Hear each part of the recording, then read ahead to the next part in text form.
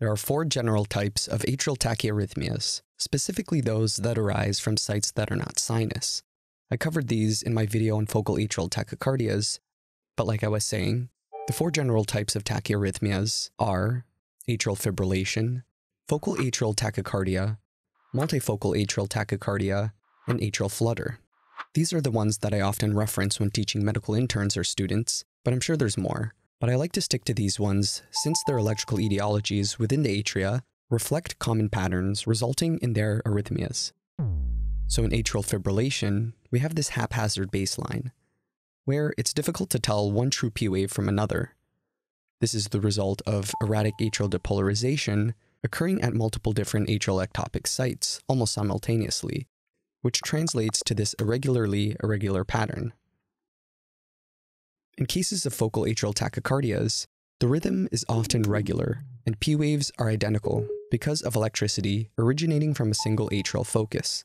That means electricity comes from a site that is not sinus or from the SA node, but often conducts one-to-one down to the ventricles, resulting in a regular rhythm. This is in contrast to multifocal atrial tachycardias that originate from multiple atrial foci, as evident in the presence of P waves with different morphologies. This also can be reflected in the ventricular rate as irregular R to R intervals and an irregular rhythm.